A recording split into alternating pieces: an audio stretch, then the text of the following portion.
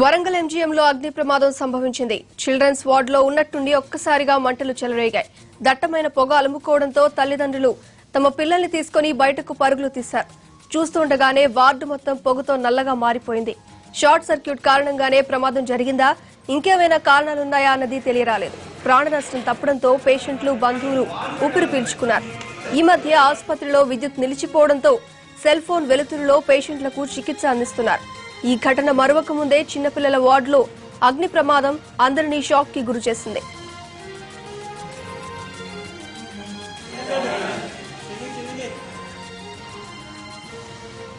ఇదే అంశానికి సంబంధించి మరింత సమాచారాన్ని వరంగల్ నుంచి మా ప్రతినిధి అరుణ్ అందిస్తారు. అరుణ్, చెప్పండి. వరంగల్ ఎంజిఎం పిల్లల వార్డులో అగ్ని ప్రమాదం జరిగింది. ఉదయం 7 గంటల ప్రాంతంలో ఈ ప్రమాదం చోటు చేసుకుంది. వరంగల్ పిల్లల వార్డు ఎంజిఎం లో ఉన్నటువంటి పిల్లల వార్డులో ఏసీలో ఏర్పడినటువంటి షార్ట్ సర్క్యూట్ కాస్త అగ్ని ప్రమాదానికి కారణమైంది.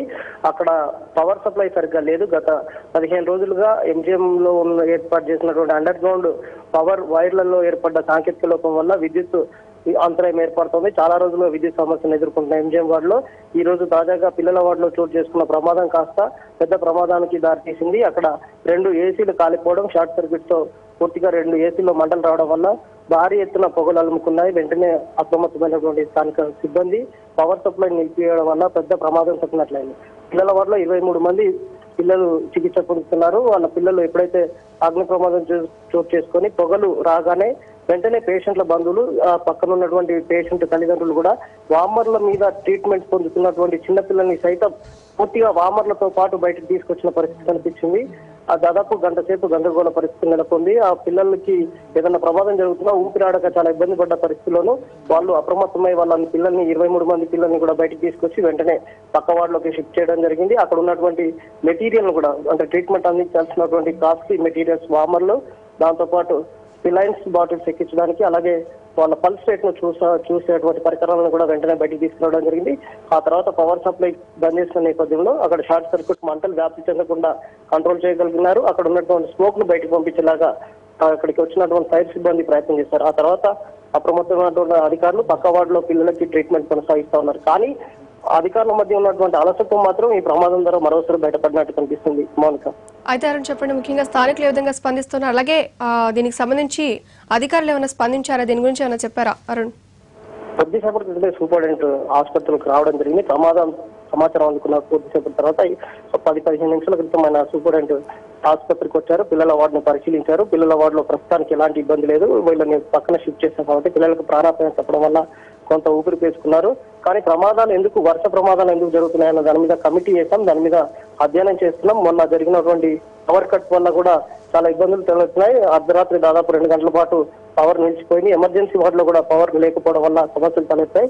దీనికి కావాల్సిన చర్యలను ఎలా తీసుకోవాలనే దాని మీద ఒక కమిటీని ఏర్పాటు చేస్తామని చెప్పడం జరిగింది. అక్కడ ఉన్నటువంటి తల్లిదండ్రులు మాత్రం తీవ్రమైన ఆగ్రహం వ్యక్తం చేస్తున్నారు. ప్రమాదాలు జరుగుతున్నా అధికారులు పట్టించుకోవట్లేదు. చాలా రోజులుగా ఈ సమస్యను వెలిబుచ్చుతున్నాము. ఎమర్జెన్సీ వాటితో పాటు ఏఎన్సీలో కూడా పవర్ సప్లై నిలిచిపోతుందనే విషయాన్ని పదే అధికారుల దృష్టి తీసుకున్నా వాళ్ళు చర్యలు తీసుకోవట్లేదని తీవ్రమైన ఆగ్రహం వ్యక్తం చేశారు. మేమే స్పందించకపోయి ఉంటే ఉదయం 7 గంటల ప్రాంతంలో పిల్లలు ఖచ్చితంగా ఒకరిద్దరు చనిపోయే వాళ్ళు. ఆ స్మోక్ అంతగా వచ్చింది, పొగ, దట్టమైన పొగ అలుముకోవడం వల్ల అప్రమత్తమైన తల్లిదండ్రులు మాత్రమే బయటికి తీసుకొచ్చారు. కానీ అక్కడ ఉన్న సిబ్బంది ఎవరు సహాయం చేసే పరిస్థితి లేదు అని తీవ్రమైన ఆగ్రహం వ్యక్తం చేశారు. ప్రమాదం జరిగి పూర్తిగా పిల్లల్ని బయటకు తీసుకొచ్చిన తర్వాతనే అక్కడ ఉన్నటువంటి సెక్యూరిటీ గార్డు 3-4 అందుబాటులో ఉన్నారు తప్ప మిగిలిన వాళ్ళు ఎవరు అందుబాటులో లేదన్నది అక్కడ ఉన్నటువంటి తల్లిదండ్రుల ఆరోపణ. Mounika, right, thank you Arun.